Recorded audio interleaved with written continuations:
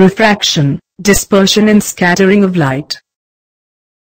At the end of this lesson, you will be able to understand about refraction and dispersion in a glass prism, when light passed through it, atmospheric refraction, and scattering of light. Before we move on to our current topic, let us understand the term refraction. The bending of light, as it passes from one substance to another, is known as refraction. Now our current topic is refraction of light through a prism.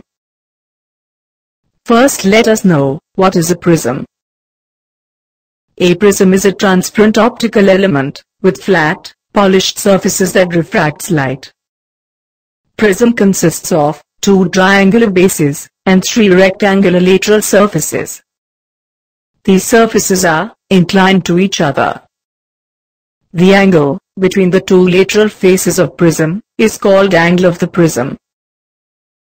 To understand the path of light through glass prism, let us do an experiment. To do this experiment, apparatus required a glass prism, paper sheet, and few drawing pins. Fix a sheet of white paper on a drawing board using drawing pins.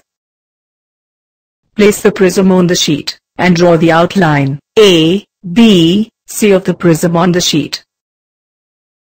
Draw a straight line P on the sheet, in such a way that it makes some angle with the face AB. Fix 2 pins on the line P, and mark them as P and Q. Now, observe the pins P and Q, through the other face AC.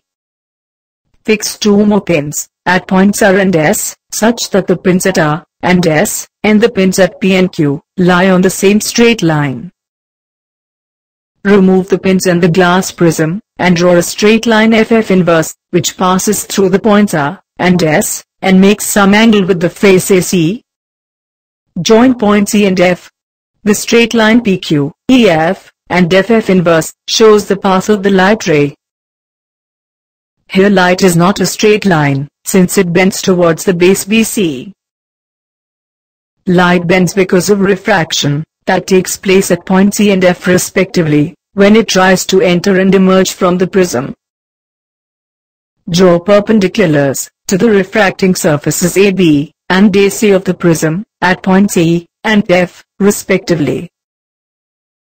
Mark the angle of incidence, that is, angle of I, the angle of refraction, that is, angle of R, and the angle of emergence, that is, angle of E. Here, P is incident ray. EF is reflected ray.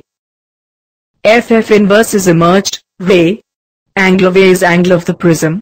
Angle of I is angle of incidence. Angle of R is angle of reflection. Angle of A is angle of emergence. Angle of D is angle of deviation. Here P is the incident ray, EF is the refracted ray, and FF inverse is the emerged ray.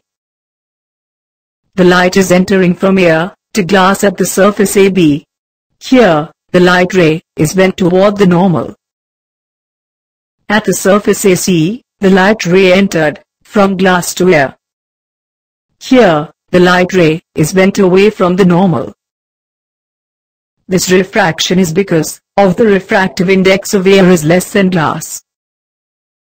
The peculiar shape of the prism makes the emergent ray bend at an angle to the direction of the incident ray. This angle is called the angle of deviation. In this case, angle of VGF equals angle of D is the angle of deviation. Angle of PN equals angle of I is the angle of incidence. Angle of MFF inverse equals angle of E is the angle of emergence. If angle of BAC equals angle of A, the angle of prism is angle of I plus angle of E equals angle of A plus angle of D.